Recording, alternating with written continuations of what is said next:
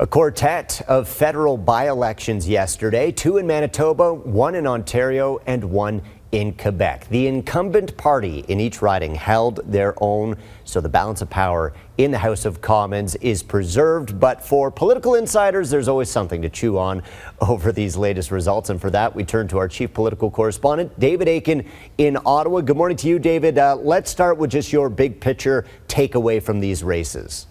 Well, I think let's run through the parties. First of all, the Liberals. We know we've seen polls where Liberal leader Justin Trudeau, his popularity and approvals have been sagging. Did it show up in the numbers? No, it did not. In 3 of the 4 by-elections last night, Liberal support improved, in some cases quite dramatically. So the Liberals today already saying good night for their team. If we talk about the Conservatives held the 2 ridings that they started the night with. They have a big good result in riding in southern Manitoba, but the Conservatives did not expand their support. Even though they've been leading in the polls nationally, their support really didn't grow except in 1 riding. As for the New Democrats, terrible night. Here's why. They weren't expected to win in any of these ridings, but you would think they would hold their vote share from 2021. They did not. They were significantly fallen back on their vote share for 2021. And where did those votes seem to go? They seem to go to the Liberals. So we know we've heard a lot of talk about this Liberal NDP power sharing agreement, whatever. What it looks like happened is a lot of voters said, given the choice, they voted for the real thing. They voted for the Liberals.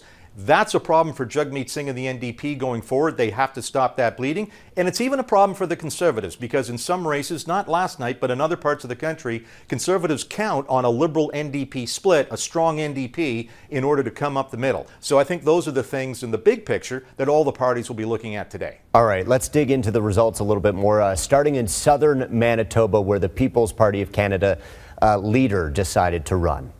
Yeah, this is the one that got all the attention. Southern Manitoba, the MP had been Conservative Candice Bergen, a deputy leader. She retired. Quick note, in 2021, Bergen won, but the PPC here in Portage-Lisgar finished second. It was their best result in the country. They got 21% of the vote. But let's look at last night's results. Last night, the Conservatives won handily. Brendan Leslie is the new MP. He's a former staffer for Bergen. He got 65% of the vote. That was a 12-point improvement on what happened in 2021. And Max Bernier, presenting himself as Max, this is a riding with a big German-speaking population, so Max Bernier on the ballot. Bernier just got 17% of the vote. That's 4 points worse than the no-name candidate that ran in 2021. Conservatives very happy about that result. I bet they would have liked to push the PPC numbers even further down.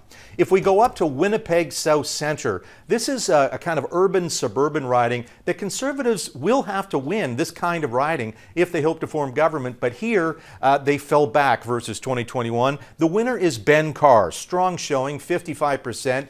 Ben Carr is the son of the late Jim Carr. He was the MP who died of cancer in November.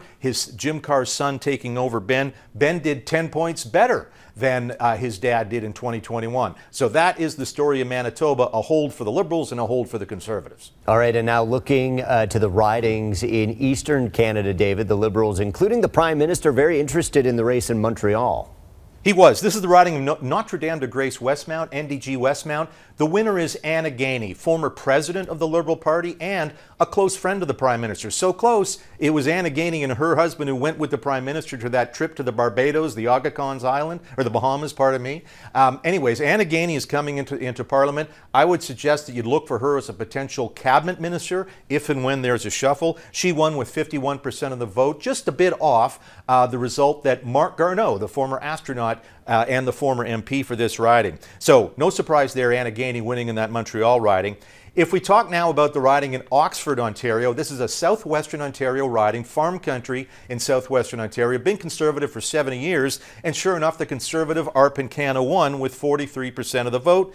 But the Liberals saw their vote share improve by nearly 16%. Why? Because the outgoing Conservative MP, Dave McKenzie, was upset about the nomination process. McKenzie wanted his daughter to take over. His daughter lost the nomination, and McKenzie endorsed the Liberal candidate. And so again, the Conservatives won, but the Liberals had a great day here in finishing second. What's the message for Conservatives? Need they be reminded again? When Conservatives fight among each other, Liberals tend to benefit, and that is the takeaway that Conservatives will want to reflect on in the riding of Oxford. They were not united, and though they won, the Liberals had a very good day.